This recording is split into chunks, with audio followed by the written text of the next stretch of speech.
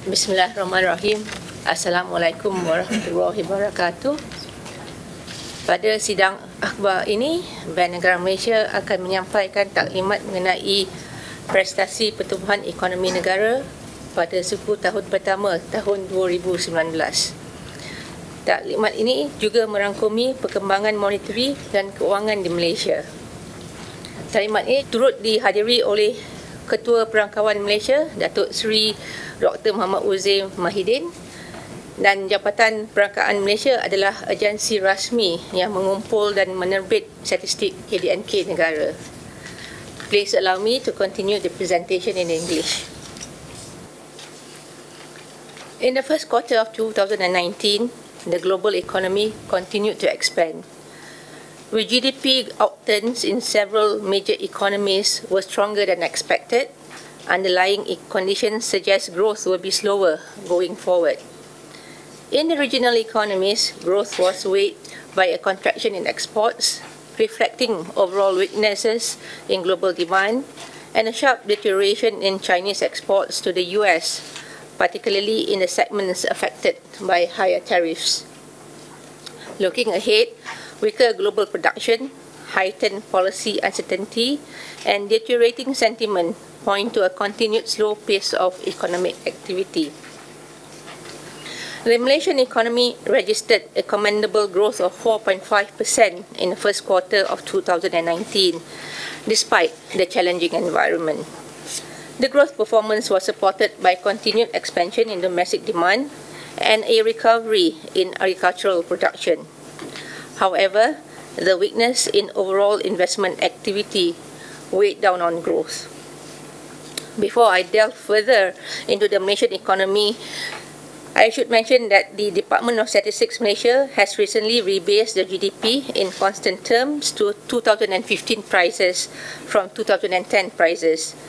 The rebasing exercise reflects the enhancement of data sources and coverage, as well as methodological improvements in line with international standards for statistical compilation. Hence, all figures in this presentation will use the new 2015 base prices. I wish to congratulate TOSM in successfully conducting this rebase. If there are questions on this, Dr. Sri Uzair would be pleased to answer any questions on this rebasing exercise. Growth was supported by a strong recovery in the agriculture sector, which grew by 5.6% as opposed to a contraction of 0.1% in the fourth quarter of last year. This is driven mainly by the significant improvements in the production of crude palm oil and natural rubber. Crude palm oil production rebounded strongly during the quarter due to the recovery in oil palm yields. Natural rubber production also recovered significantly during the quarter as improvements in rubber prices spurred more rubber tapping activities. The services and manufacturing sectors remain the key drivers of growth. The services sector remains supported by the wholesale and retail trade subsector, supported by firm household spending. Growth in the manufacturing sector was supported by the recovery in domestic production of palm oil. However, this was offset by the slowdown in the electronics and electrical cluster amid slower global growth. On the demand side, growth was supported by the continued expansion in private sector spending, particularly private consumption. However, public investment declined following the near completion of several large projects. On the external front, net exports contributed positively to growth, due mainly to a contraction in imports in tandem with the weaker external demand and slower investment activity. Private consumption growth moderated towards its long-term trend, but remained firm at 7.6%. As expected, household spending normalized following 3 consecutive quarters of robust growth, due mainly to the tax holiday boost last year. Income and employment, the key driver of consumption, continued to expand and remain supportive of overall spending during the quarter. Looking ahead, private consumption is expected to normalize further, but will remain firm given stable labour market conditions and supportive government measures. Private investment grew at a slower pace of 0.4% in the first quarter this year. The overall performance was weighed down by weak machinery and equipment investment amid softening external demand and moderating business sentiment. Looking ahead, while investment activity is likely to receive some support from ongoing multi-year projects, the growth trend could be below the long-term average. Such underperformance underscores the urgency to relook at policies to invigorate public-private investment, including to review investment incentives and reduce inefficiencies.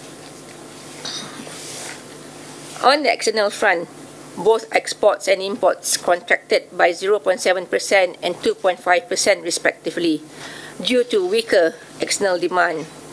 The weaker export performance during the quarter was not unique to Malaysia, as other regional economies, including Korea, Chinese Taipei, and Singapore, also experienced a decline in export growth. Nonetheless, as the moderation in gross imports outpaced gross exports, the trade balance widened to 36.9 billion ringgit. We project a gradual improvement in the near future, driven by continued, albeit moderate demand from major trade partners, demand for growing niche product segments where Malaysia is part of the global value chain, such as the automotive, medical, and aerospace industries, and continued recovery in commodity production. Our baseline assessment has already taken into account the implementation of 25% tariff by the US on $200 billion worth of PR Chinese import in May 2019 and the retaliation by China that was announced recently. The current account surplus of the balance of payments widened to 16.4 billion ringgit, or 4.7% of GNI in the first quarter of 2019, the highest since first quarter of 2014. This was on account of higher goods surplus and smaller services and income deficit. The goods surplus expanded to 33.8 billion ringgit amid lower imports of production inputs and capital goods. This had offset lower exports in both manufacturing and commodity sectors. Looking ahead, the current account is expected to remain in surplus, driven by continued goods surplus amid deficits in the services and income accounts. For the full year of 2019, the current account balance is expected to remain at 1.5 to 2.5% of GNI. FDI improved in first quarter 2019, registering larger inflows of 21.7 billion ringgit compared to 12.9 billion ringgit in the fourth quarter last year. The higher FDI partly reflected the acquisition of shares by a Japanese investor in a domestic private healthcare company and a new joint venture in the oil and gas sector. FDI was channeled mainly into the services sector, particularly the healthcare subsector and the manufacturing sector. Advanced economies remain important contributors of FDI during the quarter. These flows are a reflection of Malaysia's continued attractiveness as an investment destination. Let me now move on to some highlights in monetary and financial developments during the quarter.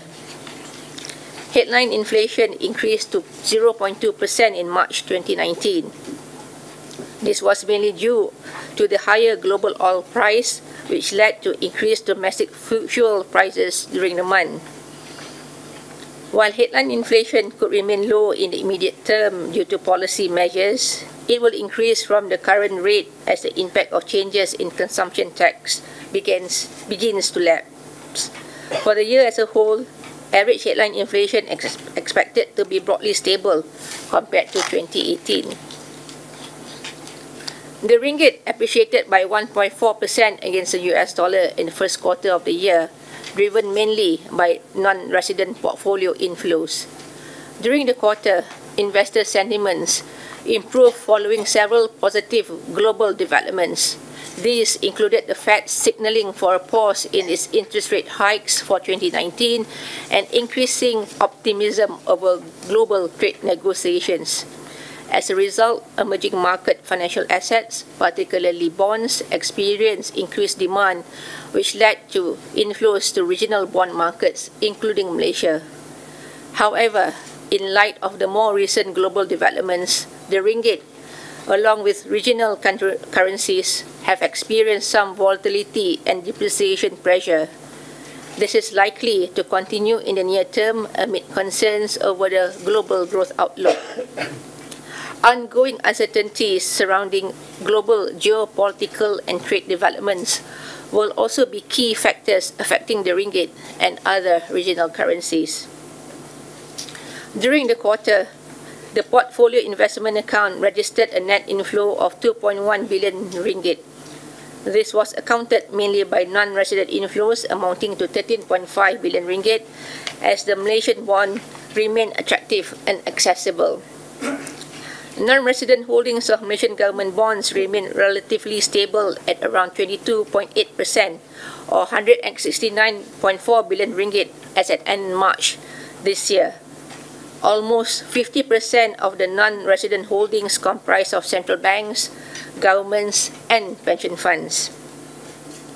In April, we observed a reversal of the first quarter inflows from the government bond market, amounting to about 7.1 billion ringgit, mainly attributed to non-resident financial institutions and short-term investors. This is in part due to negative headlines such as news on potential exclusion of Malaysian bond from the FTSE World Global Bond Index or WGB, and Norway's plan to drop emerging market bonds from its benchmark, which have affected market sentiments. Diverse investor participation, high liquidity and depth are key features of the Malaysian market. The bank remains committed in ensuring continuous development and stability of the Malaysian financial market. We are pleased to announce the following initiatives as they are key to further enhance market accessibility. First, recognizing the important role of the repo market in secondary market trading activities, the bank will further enhance the repo facility to facilitate market makers in quoting off-the-run bonds. A review of the repo guideline will be undertaken to allow for greater flexibility, which amongst others include lengthening the repo tenure beyond 1 year. 2. To further develop an effective hedging platform for investors, the bank, in collaboration with Securities Commission, Bursa Malaysia, and key market players, will further enhance the delivery mechanism for MGS future settlement. 3. To provide greater access to the dynamic hedging program, institutional investors are able to undertake dynamic hedging via trust banks and global custodians. 4. Where there is interest, greater flexibility may be accorded to registered institutional investors under the dynamic hedging program to manage the FX risk beyond the current 25% threshold of underlying assets upon approval by Bank Negara Malaysia. 5th, FX trade and documentation process will be simplified to ease investors' accessibility to onshore FX market. A standard documentation guide for FX transactions will be circulated via the Association of Banks Malaysia. And 6, the appointed overseas office framework will facilitate greater access to the Malaysian financial market by enhancing the capacity to provide ringgit liquidity after the close of the local market. These initiatives will provide greater flexibility, accessibility, and liquidity in the FX and bond market, with increased participation in the dynamic hedging program. To date, the program has benefited 88 registered investors, managing a total of $30.8 billion in assets. The bank will continue to engage investors, index providers, custodian banks, market participants, and authorities so that accessibility and hedging needs are met. Financial stability was preserved in the first quarter of 2019. The financial system remained resilient, while domestic financial markets continued to function in an orderly manner as confidence in the financial system was sustained. As at end March 2019, excess capital buffers of the banking system and insurance industry remain strong at 154 billion and 38.8 billion ringgit respectively. Stress tests affirm financial institution resilience to severe macroeconomic and financial shocks at the system level. And banking system liquidity remains sufficient to support intermediation. All banks maintain liquidity coverage ratio above the minimum 100% requirement. Total outstanding loan growth moderated during the quarter on account of slower pace in business loan expansion. The slower business growth reflected the subdued loan growth in real estate and construction sectors amid continued weakness in the property segment, near completion of large-scale projects, and smaller size of new projects.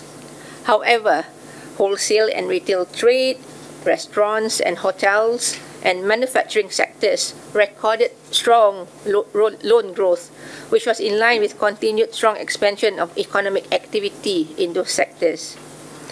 The moderated loan growth reflected the lower aggregate demand.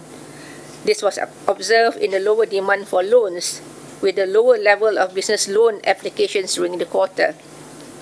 Annual growth of business loan applications has been in contraction since the third quarter of last year.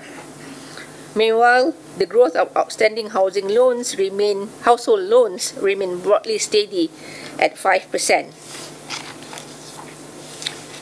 Turning to monetary policy, as you are aware, the OPR was reduced at the last NPC meeting by 25 basis points to 3%. While the baseline projection remains for growth to be between 4.3 to 4.8% for 2019, the NPC is cognizant that there are risks to domestic growth given the considerable uncertainties and downside risks to the global environment. Despite the resilience of the domestic financial markets, cumulative outflows since last year have somewhat affected financial conditions. The NPC has observed some signs of tightening of financial conditions, including liquidity conditions and broad-based higher cost of funds.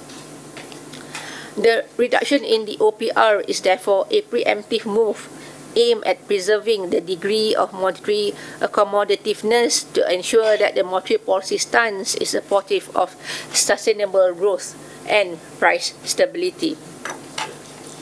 Malaysia's external debt edged lower by 21.2 billion ringgit during the quarter and remains manageable given its currency and maturity profiles.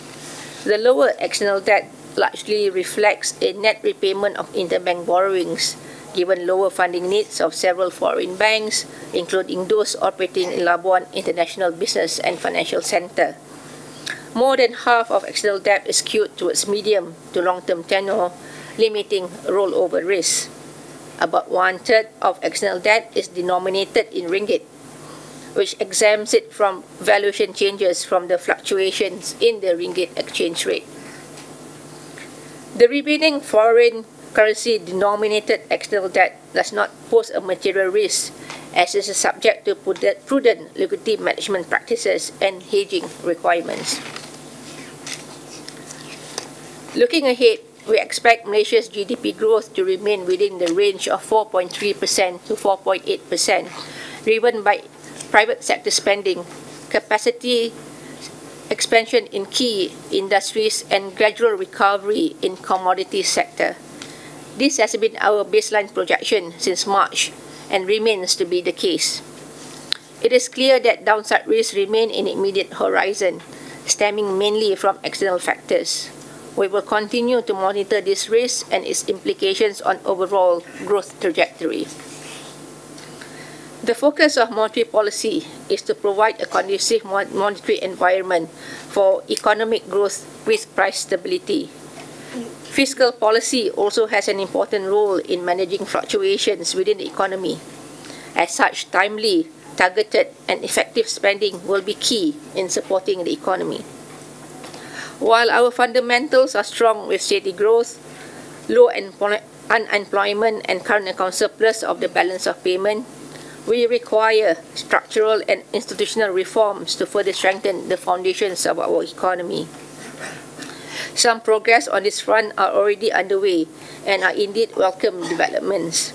There remains, however, more complex issues which will inevitably require greater analysis and time to address. We have a huge task in improving our education, upskilling our workers, tackle over-dependence on low-skilled labor, and raise our productivity.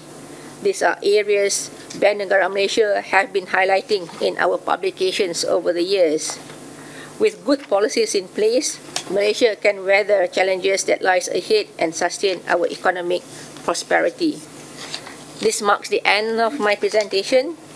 My team and I and Dr. Sri Uze and his team would be pleased to answer any question or provide any clarification.